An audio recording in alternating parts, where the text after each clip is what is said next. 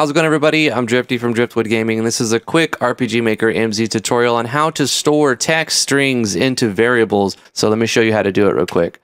So we're going to check the game variables, and it'll show you here, game variable 1, 2, 3 set to 0. I'll show you different methods to storing strings into variables and even checking them. The first one here, we're going to use a script call.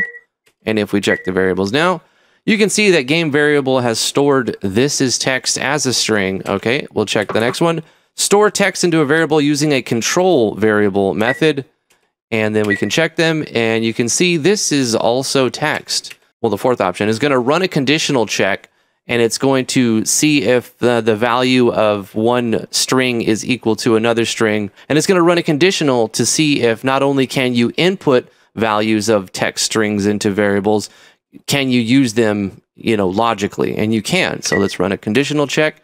And I've had the conditional event change the variable 3 if it's true. And it is true. It is, in fact, text. So easy, right? Cool. Let me show you how to do that. So one event, really quick, starting at the top, we're doing a show choice. And this is just going to show you the variables. To reference a variable, you do a \v, and then in brackets, you type in the number you want for the variable to show. So they'll show 0, and then if they have any value in them, numbers, string, whatever, it'll show you that value as a text. The first method here is we're doing a script call. Tab 3 at the bottom, advanced script call, bada boom, and we're just creating a temporary variable, calling it text. You can call it whatever you want, and this is where we put in our string. The most important thing to remember is you have to use parentheses, because if you don't use parentheses, it's going to think that these are, in fact, variables, and that it's going to say unexpected error, undefined.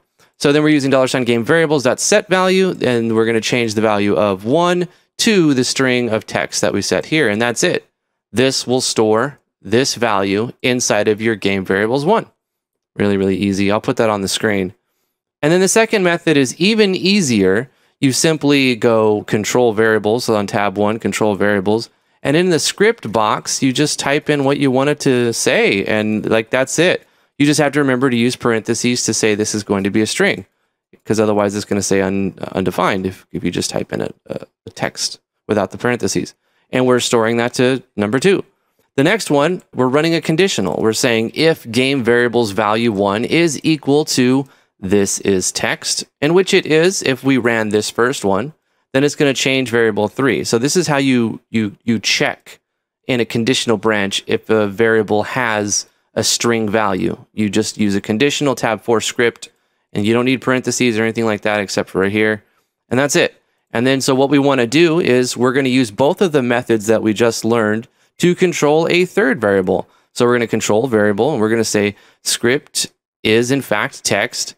And then what you can do with a script call is amend or add extra stuff to it. So you can say game variables value 3 is equal to itself plus another string that we're adding.